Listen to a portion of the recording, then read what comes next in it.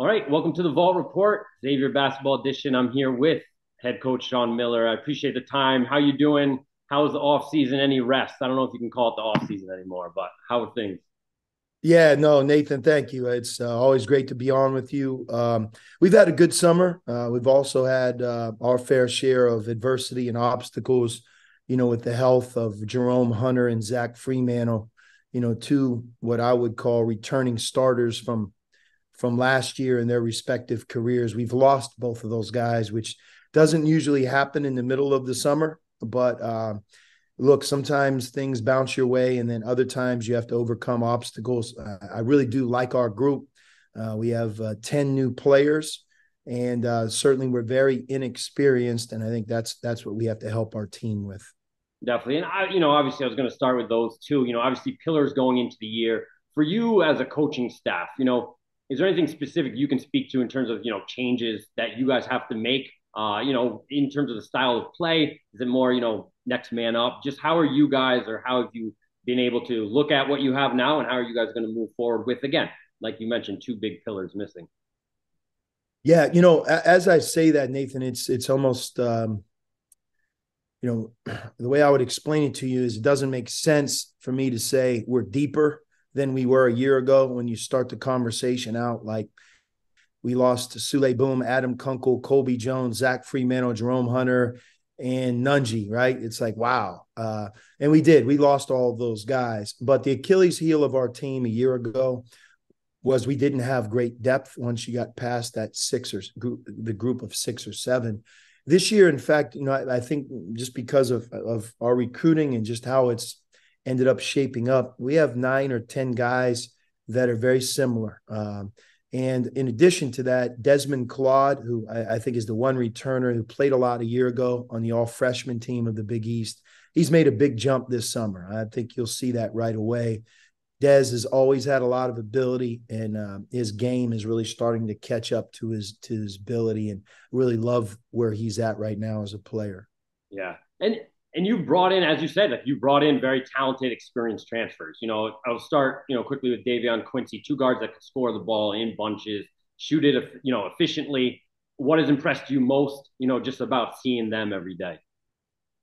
Yeah, Davion and Quincy, their careers speak for themselves, both from Conference USA. Davion played at Western Kentucky, and Quincy played at Rice.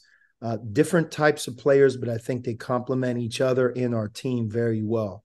Quincy is an excellent shooter.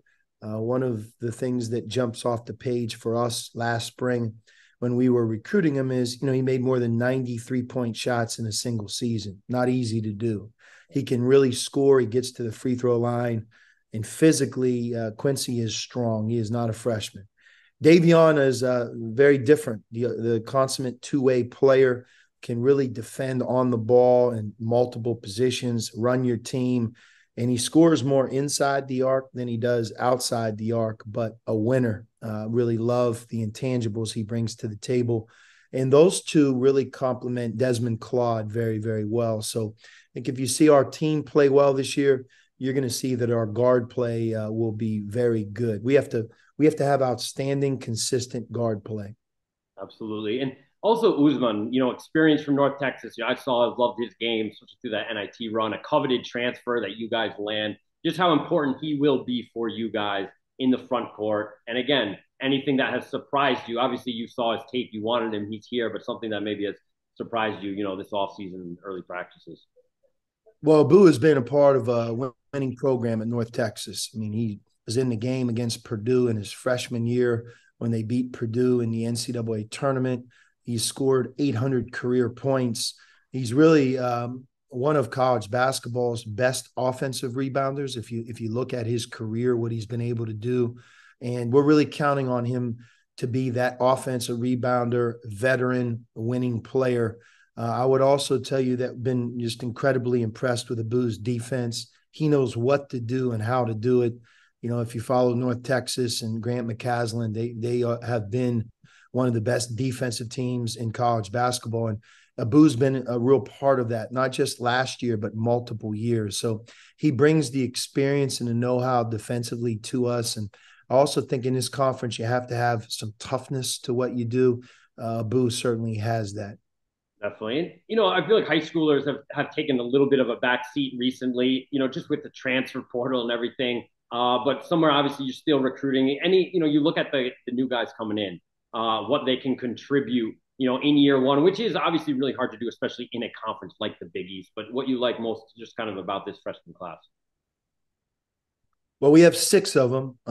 Two of them are incoming freshmen from Europe. Sasha Ciani, who's from Slovenia, Lazar Djokovic, and no relation to the tennis player, but from the same country, Serbia. Yep. So you have Sasha Ciani and Lazar Djokovic. Love both of those guys. I think you'll see right away, Nathan, that both have great size. Sasha is about 6'10", and Lazar is right there with him. Lazar's more face up and fast twitch, run, move, jump. I think when you see him, his athleticism really is striking for somebody as young as he is and as big as he is. Where Sasha is like the throwback old school center.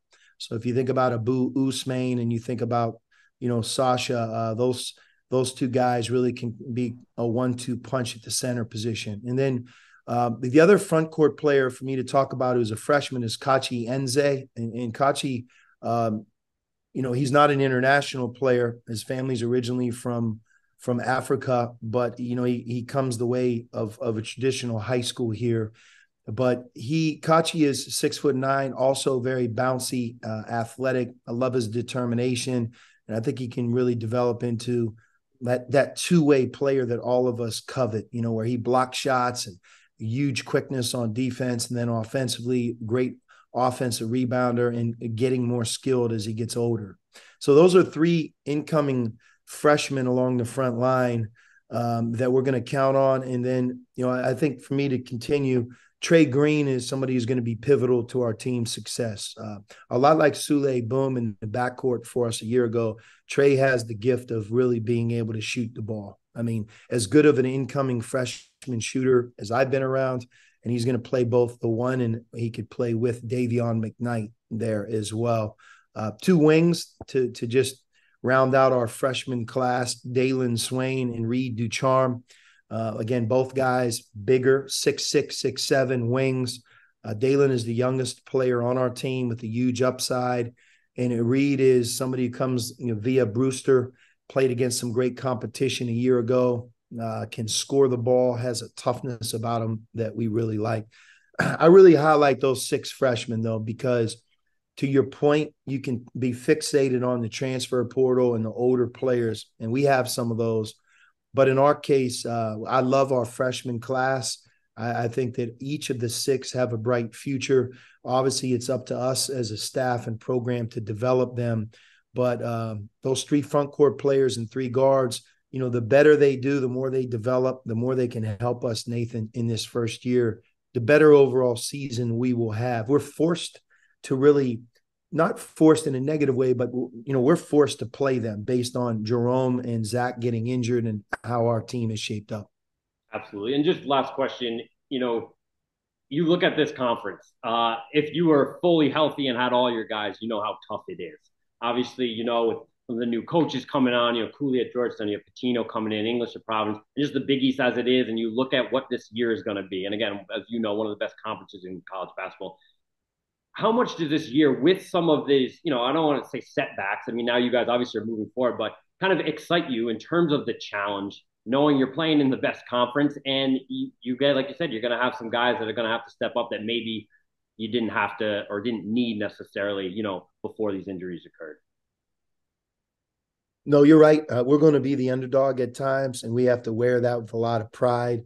When you watch us play, we also have to develop into that team that nobody really wants to play because they know that the trajectory that we're on is improvement and upside. We have a ceiling that we're nowhere close to being near because we have not only 10 new players, but other than Desmond Claude, we don't really have that one guy that was out there last year. So everything's new to this group, including the fact that freshman class, we're going to count on them to play.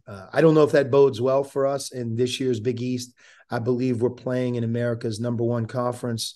The coaching, the returning talent, the home court venues, and just really what the Big East is all about. I mean, to play and to coach in this conference, to go to Madison Square Garden every spring and early March.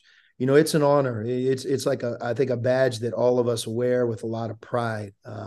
For me, having played in the Big East many years ago, it's a return to something that when you're in it now as a coach, you start to recollect and remember those feelings as a player where you're like, wow, this is awesome. This is the best. But every night is a battle, home or away. And the other part for us is we're a round robin conference. We play 20 games. We play 10 at home, 10 on the road. It's not like you look at our schedule and say, this year we don't play such and such. No, we play everybody.